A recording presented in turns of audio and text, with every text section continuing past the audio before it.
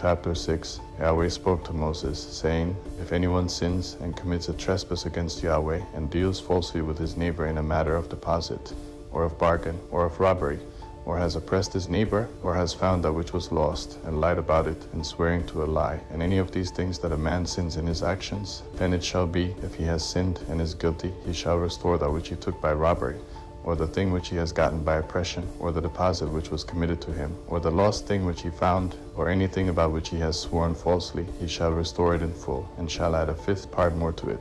He shall return it to him to whom it belongs on the day of his being found guilty. He shall bring his trespass offering to Yahweh, a ram without defect from the flock, according to your estimation, for a trespass offering to the priest. The priest shall make atonement for him before Yahweh, and he will be forgiven concerning whatever he does to become guilty. Yahweh spoke to Moses, saying, Command Aaron and his sons, saying, This is the law of the burnt offering. The burnt offering shall be on the hearth of the altar all night until the morning, and the fire of the altar shall be kept burning on it.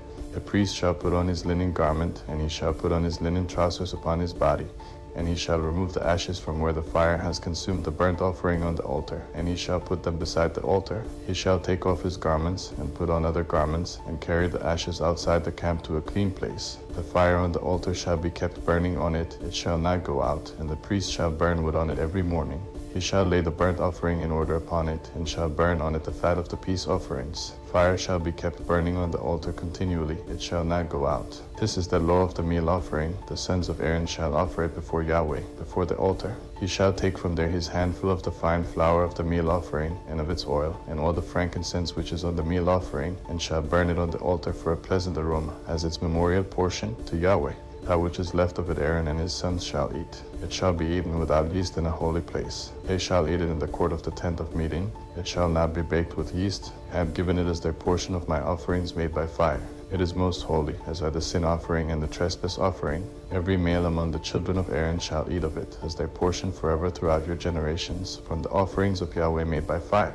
Whoever touches them shall be holy. Yahweh spoke to Moses, saying, This is the offering of Aaron and of his sons, which they shall offer to Yahweh in the day when he is anointed, 1/10 of an ephah of fine flour for a meal offering perpetually, half of it in the morning, and half of it in the evening. It shall be made with oil in a griddle. When it is soaked, you shall bring it in. You shall offer the meal offering in baked pieces for a pleasant aroma to Yahweh.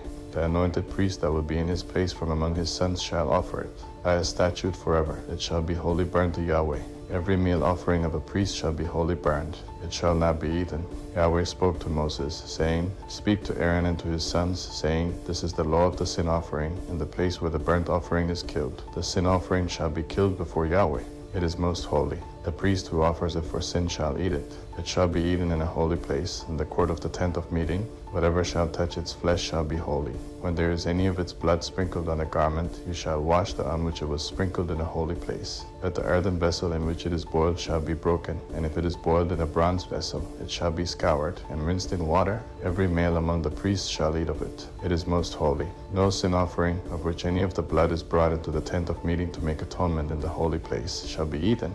It shall be burned with fire.